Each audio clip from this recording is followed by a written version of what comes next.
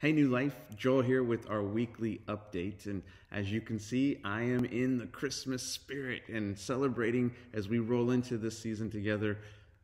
I have no idea what this tree is doing behind me. It's doing its own thing, but oh well, we're just going to go with it. Let it have its fun.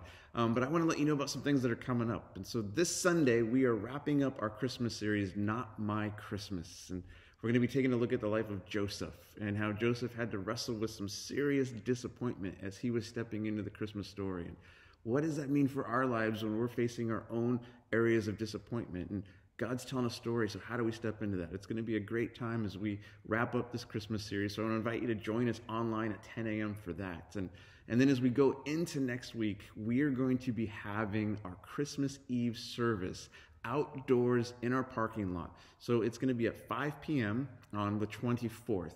So I want to share some information that you're going to need to know so you can come ready to experience that and celebrate Christmas Eve with us.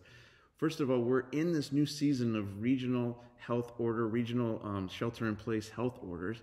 So there's some limitations on what we can do. Now, for us as a church, we are still allowed to meet as long as we're doing it under the guidelines and doing it correctly. And so that means that when we show up, we need to practice physical distancing and we need to be wearing face masks for the entire event. And so that's what we're going to do. And so I want to make sure that you can come prepared and ready so we can enjoy this time together as a church family and a community. And so when you show up, a few things you need to know. One, we're going to start at 5 p.m. as closely to that time as we can, so come early. We have to designate an area of the parking lot where we're going to be seated, so that means parking will be somewhat limited. So you want to come so you can find a parking spot in our parking lot or maybe even out on Rand if you need to park out there and have time to come in. And you'll need to bring your chair with you so you can set up your chair in the area where you or your family will be seated together.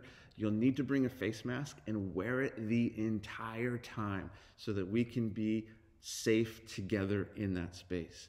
And then we're going to be celebrating with some music, and we're going to have some carols and a time together. We're going to have LED candles that we will safely distribute to you when you get there so that when it's time to have that candle lighting moment, we'll be able to do it together as a church. Now, some of you might be wondering, can I come and just stay in my car? And we are going to have some designated parking that's specific for people who have COVID-related health issues. So if you just want to stay in your car to take it in, but that's not the category you're in, we're asking that you not take those parking spots, but leave them for those who have legitimate reasons and need to stay in their car. And there's going to be a row of parking where people can pull in if they need to. Windows can be cracked to take in the music and the message and the thing that we'll be doing together. And so we want to make sure that you're aware that that option is available to you if you'd like to come out. So it's going to be a great time together. We want to invite you to come out. We're going to do it safely. We're going to celebrate the hope that we have of Christmas as a church as we continue to navigate the reality of COVID together through the Christmas season.